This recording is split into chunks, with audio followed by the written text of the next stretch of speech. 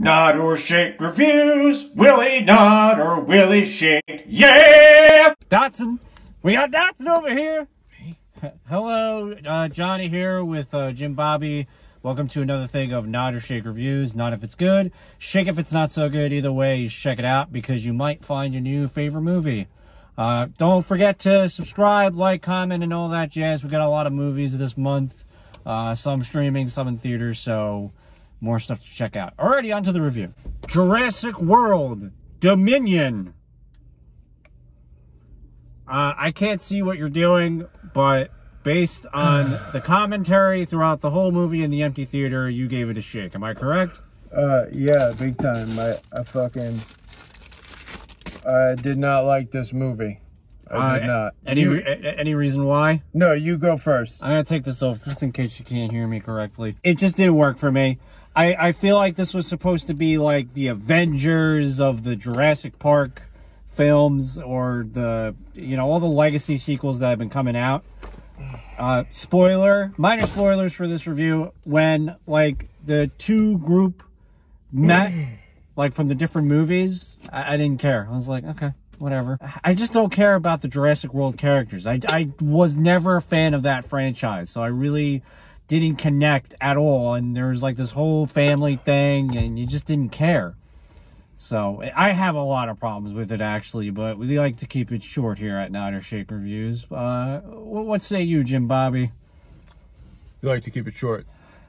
I have like so many things to say. Like, yeah, well, you like to keep it short, so maybe I shouldn't talk at all. I hate this movie.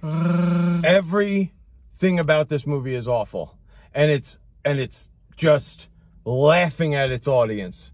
It is laughing, collecting dollar bills from its audience, going, ha ha ha! All we have to do is put a Barbasol can in the goddamn movie, and people would be like, oh man, Jurassic Park, I love that movie from 1993, directed by Steven Spielberg. This one, not any of that is true, and it sucks. Dotson is the villain for some reason. Yeah, Dotson, the guy who was from the first one, who gave the Barbasol can to Wayne Knight, Newman. He gave the Barbasol can to Newman, and all of a sudden this guy is the villain. And it's like not even the same actor, so if they didn't like constantly remind you of who he was, you wouldn't even know. Oh my God, they said his name 1,000 times. It was almost like they were doing what Newman did in the movie, where he was like, Dotson, Dotson, we got Dotson here, everybody. You like Jurassic Park, right? This is Dotson, everybody. I also just felt like the veterans of the series, Sam Neill, Jeff Goldblum. Oh, they collected that paycheck. I feel like they were people trying to be the characters that they were all those years ago. I just felt like, first off, Sam Neill was just there. That character itself there was no reason for me, there was no justification for any of the older characters. Well, when you have the Raptor professional, Chris Pratt there, who literally came up with the Force, for dinosaurs. Who knew that all you had to do was this? Let me tell you, if Chris Pratt was in Jurassic Park 1993, that movie would have been over in 2 minutes. Oh, for real. He would have gotten anybody. He would have made it so, you know those, the painting with all of the dogs playing poker? He just put his hand out, he would have gotten raptors playing poker. That's what I'm talking about. And then there was actually a scene. I shit you not. Now, what's his name? Sam Neill? Sam Neill. When Sam Neill was in the first one, it wasn't that he could control dinosaurs with his very will. No, because it's a force of nature. You stick your hand out, you're not leaving that room with the hand. Yeah. Humanity does not exist if dinosaurs are still roaming the planet. Which, guess what, everybody? At the end of this movie, we living happily ever after with dinosaurs living everywhere, everywhere. You're driving to work, you got a raptor right next to you. I'm getting angry, but this is ridiculous. This is beyond fucking ridiculous. And I'm cursing. I think the other weird thing was they added like another story to it. Like the main problem was bugs of like they really did not need to add. They did not need to add any more plot. Just put a movie of what it would be like if humans lived with dinosaurs. That's it.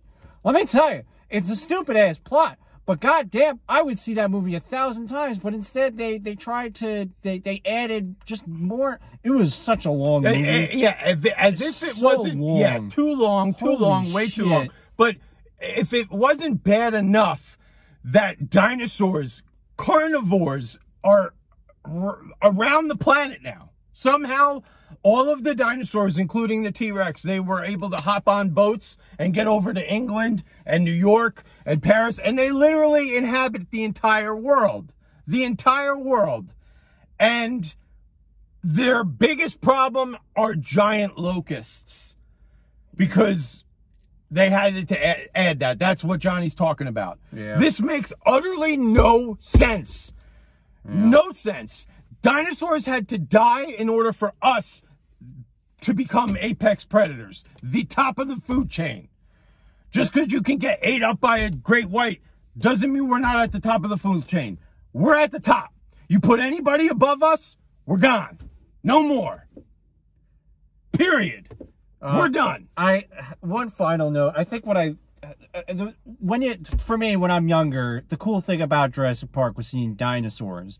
When I got older, the cool thing about Jurassic Park for me was the question of, should we be doing this? And I liked that the reason why that it didn't work, it was because there were dinosaurs. It was basically answering the question that for some reason this movie asked again is, should humans live with dinosaurs? And basically the answer is no, but then they not only that, but the science behind it. Should we tamper with something that exactly? Then they got like little crazy, like they were able to control the dinosaurs. The dinosaurs play Angry Birds. Well, I mean, all right, I don't even understand this premise that they needed. So they created technology so that they can control and herd the dinosaurs, because they do travel in herds, people, to where they wanted to go. They could do that. And they did the thing with the raptors where you laser beam a target and the raptors will go attack you. They actually did that.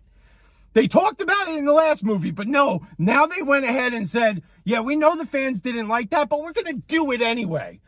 But they went through all this trouble. Meanwhile, you can just fucking hire a bunch of Chris Pratts, man. Okay.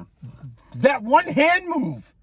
I'm not even kidding. At one point, everyone of the characters did the hand move at the same time in the camera to control a Tyrannosaurus Rex. It's ridiculous. It's so bad. Alrighty, thanks for cringing. We will see you next time when we review Lightyear. Alrighty, thanks for cringing. Bye-bye. Where's my thing? Be better, Hollywood.